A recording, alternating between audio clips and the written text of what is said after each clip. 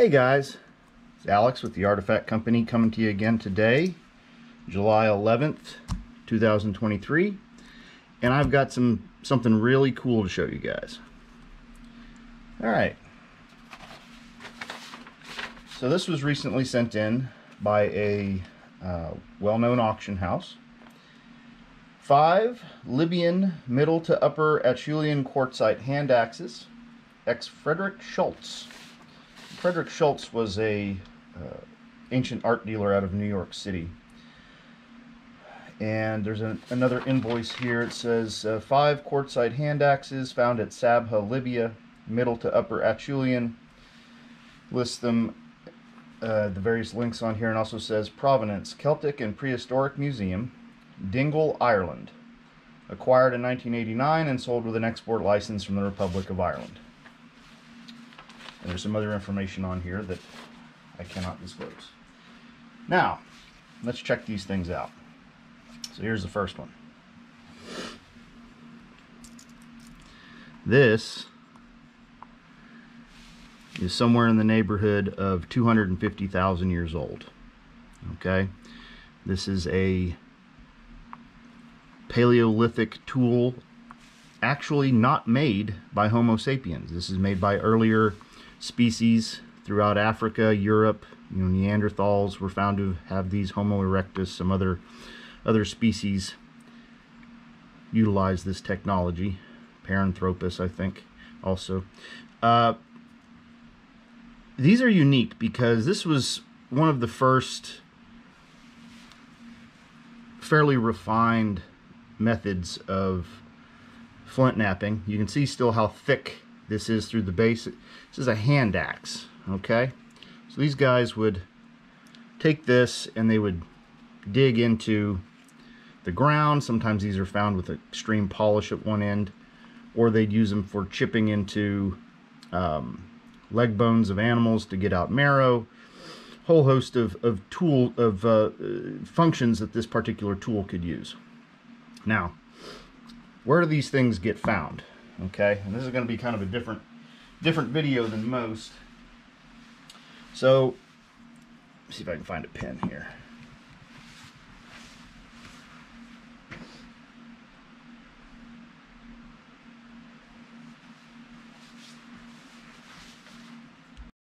Okay, so most of these items are found out in the desert, on what's called the desert pavement. And that is a layer of rocks and gravel and larger pieces of grit that has settled out at the bottom. And over time, the sand dunes move across the landscape, and this sand that comes across and the wind that carries it will actually polish the surface of these. And you can't really see, you can see this slight gloss that's on here. The edges are very smooth all the way around the piece because of this use and the wind. And what ends up happening is this wind carries these little fine grits of sand that these pieces, when they're exposed on the desert pavement, the sand runs across the surface relatively slowly, but very similar to what you'd see in like a river polished piece. Okay?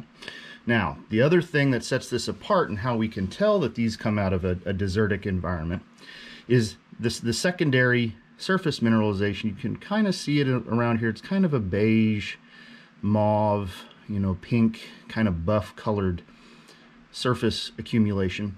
That's what's called desert varnish.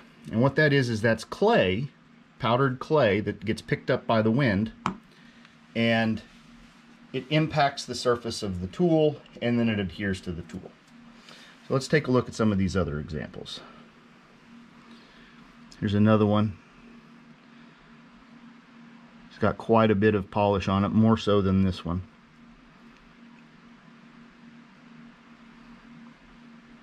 Still some desert varnish accumulation in here.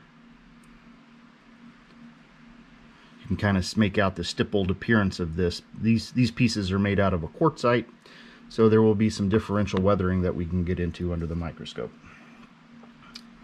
This one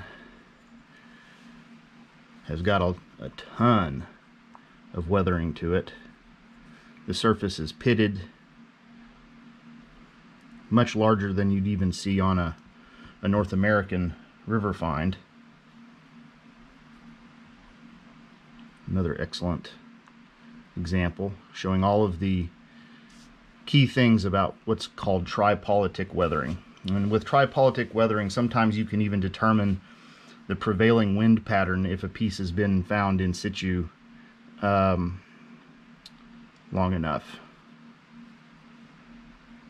All right, so there's the 5 Acheulean Paleolithic tools. Some of the oldest things that we've examined in the office over the years all come from Africa, occasionally Europe. Now the other piece that was sent in,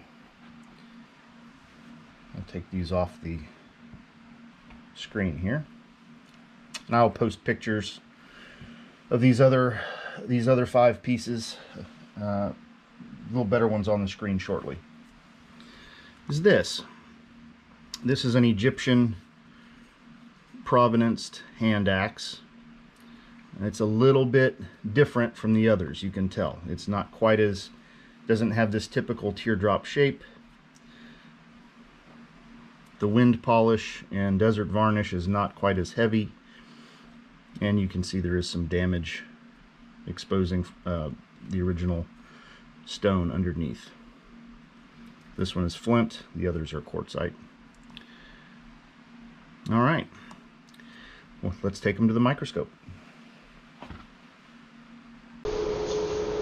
Hey guys, it's July 11th, 2023. This is Alex with the Artifact Company in Jackson Galleries, and we're going to talk about these wonderful Middle to Upper Paleolithic pieces that came in that we just reviewed in the photo room. If you're curious about learning more about old world artifacts, highly recommend this book, The Old Stone Age by Francis Lords. This is an older book. There'll be a link to where you can probably get this in our things. Came out in 1968. This copy is from 1970, and he has this other one, Tools of the Old and New Stone Age. Goes over exactly how we've determined that these tools are that old. The different layers that have been dated where these things are found, along with some of the different issues with that. Now, this book came out in 1959, actually, so this is a newer reprint. This is also an excellent book if you're a student of flint knapping or artifact collecting in general. This is called Experimental Determinations of Stone Tool Uses. So it goes into all of those experiments. Some of you are familiar with the elephant experiment where they took a small knife or flake blade rather, and actually tested it out to how well does it work to skin an elephant. And this goes into some details about how we can tell when something's been used for digging. This is actually a hand axe page. Here's some other ones. What happens to the pieces when they're used for breaking bones, various things like that. And it goes into actually some of the experimentation where they duplicate what has been found in the archaeological record. So just some information for you. Okay, the first one we're going to examine is this one. This is the whitish, kind of yellow and brown banded one.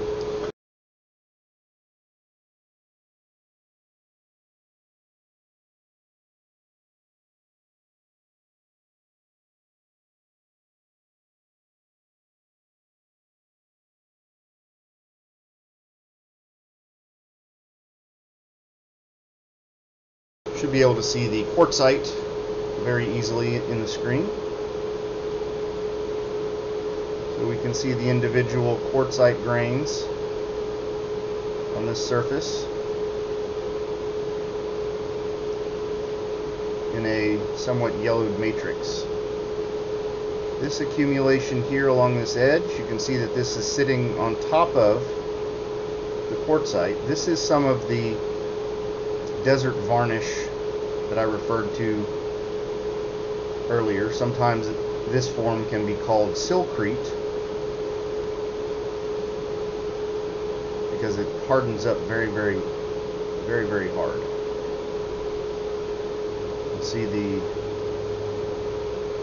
here's a good shot of the differential weathering. You can see the individual sand grains. Some of them have been weathered faster because they were made of softer material than the matrix itself, leaving behind this pitted appearance.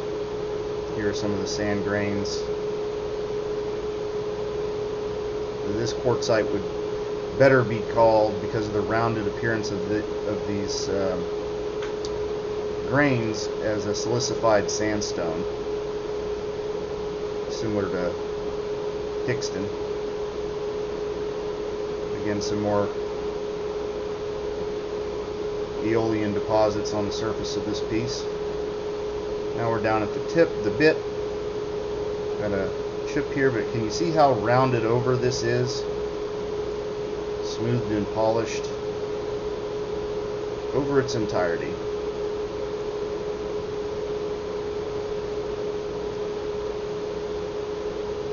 Not a modern tooling mark or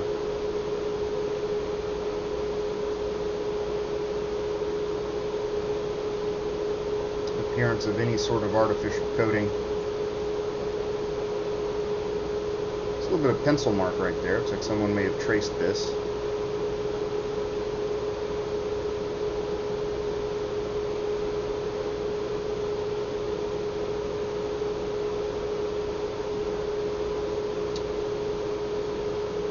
Exceptional example, getting a COA. There's the second one.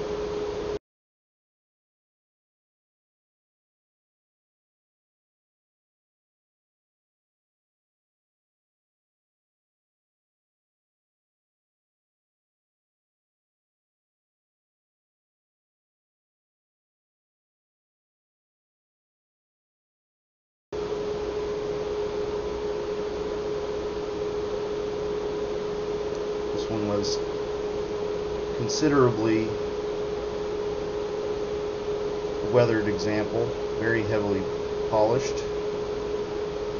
One little fresh ding right there.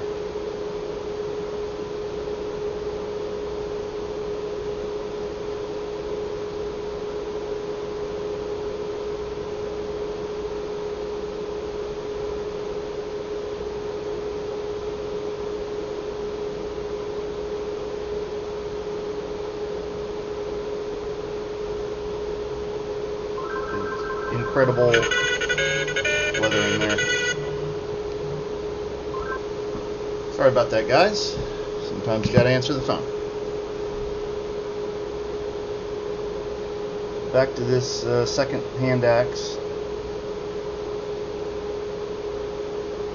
You see some impacted desert varnish down in this location.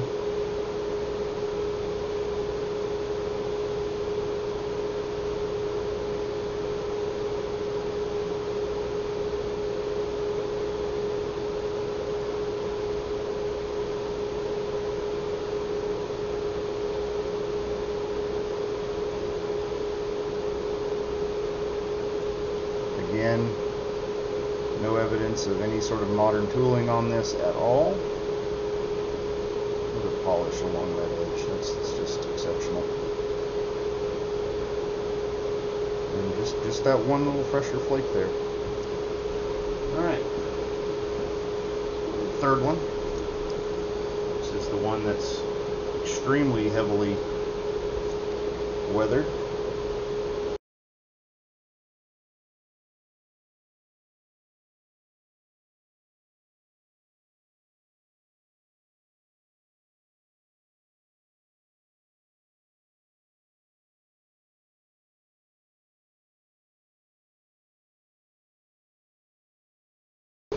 Tip.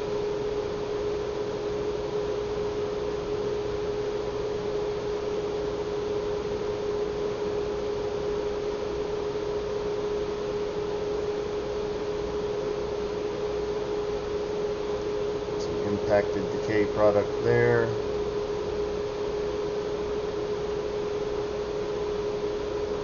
Excellent differential weathering. You can see the stipple pattern.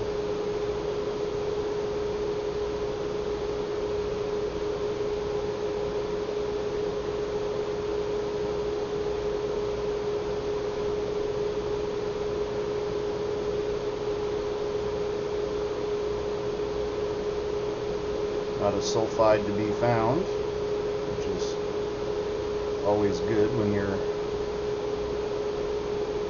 rules of thumb are followed through.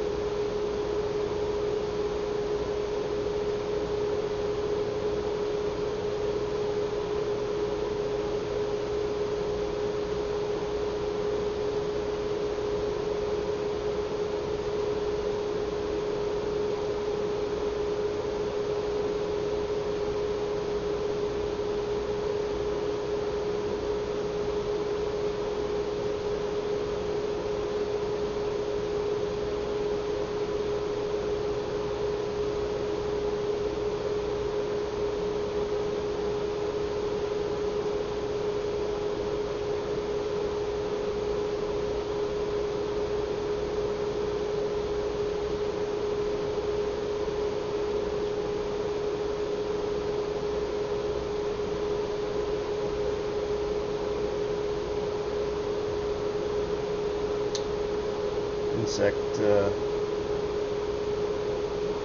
dropping. This has been on somebody's shelf for a long time.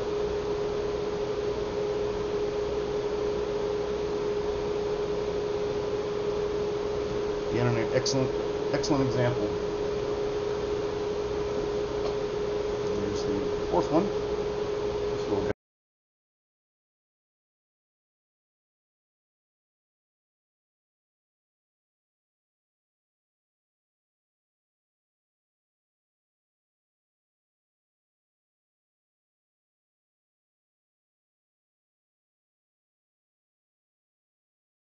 Right here.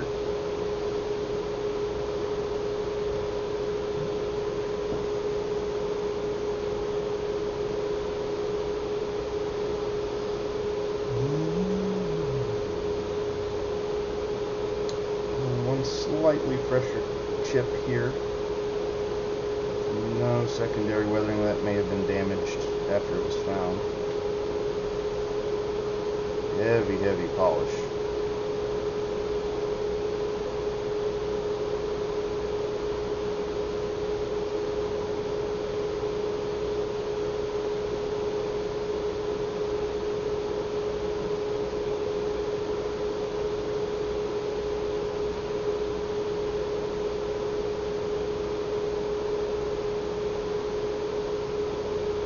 Impacted desert varnish there and there.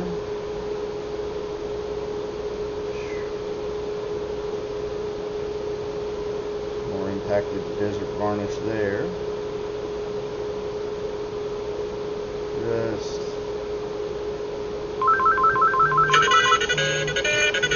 absolutely textbook.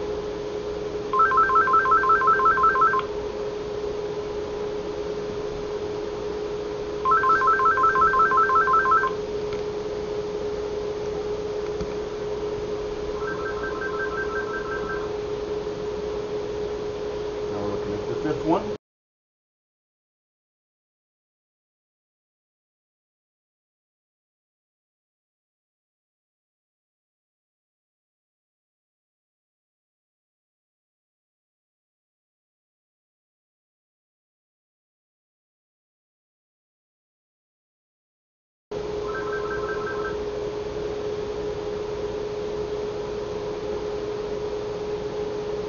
Starting at the base.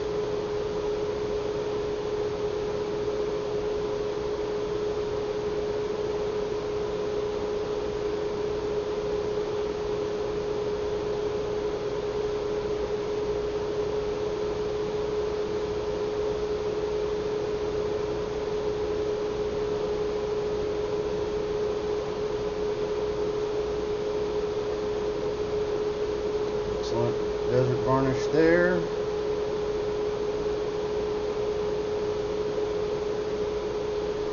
Virtual weathering pattern.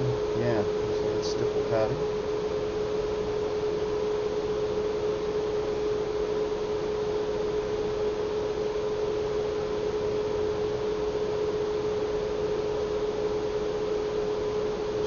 Flattened chisel tip at the end is kind of indicative of one that was used for breaking bones open or processing harder items.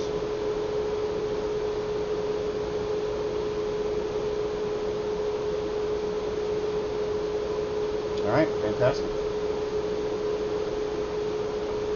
And now we'll look at the Egyptian piece.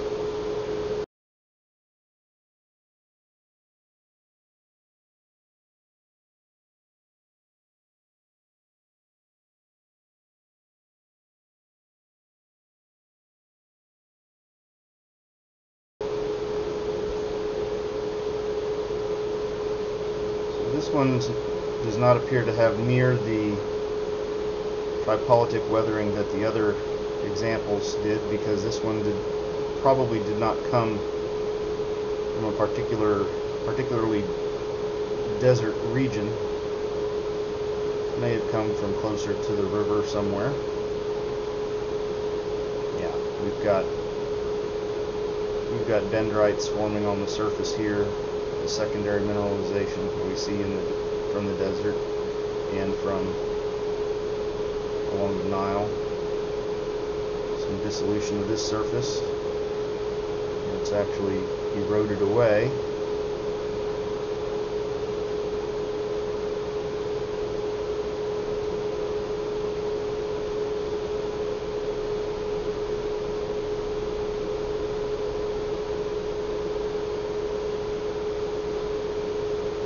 Here are the fresher flake that we pointed out earlier, showing the level of patina formation on this flint and the depth of it. This yellowish rind, a little bit of desert varnish on there.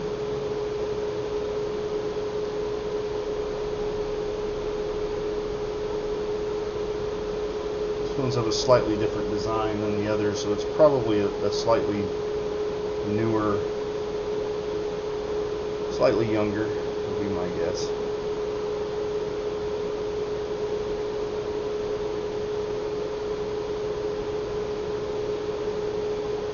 It may have been in a mount at one time. This is looks like black paint. Probably was in a professional mount. Let's check the other side. See if there's some black paint transfer over there also. Yeah, okay. So sometimes those display mounts that you'll see pieces mounted on, it's usually a black painted wire. This piece was probably held on a stand like this, with my fingers being the wire, you know, with the base resting on it. Usually a very tasteful way to display items like this. We even have some black, like some black paint transfer here on the back side of the piece. Yeah, that's black paint. Where it contacted, probably a third point of contact with that mount. Excellent piece. We'll get a COA as well. Alright guys, so these pieces were sent in by Everything But the House. They're a estate auction house up in Cincinnati. They will be available through their website. I'll put a link in the description to it. It's pretty easy, ebth.com. It's a pleasure to work with them and to get the opportunity to handle these older specimens. Alright, that's all for now. I hope you enjoyed the video.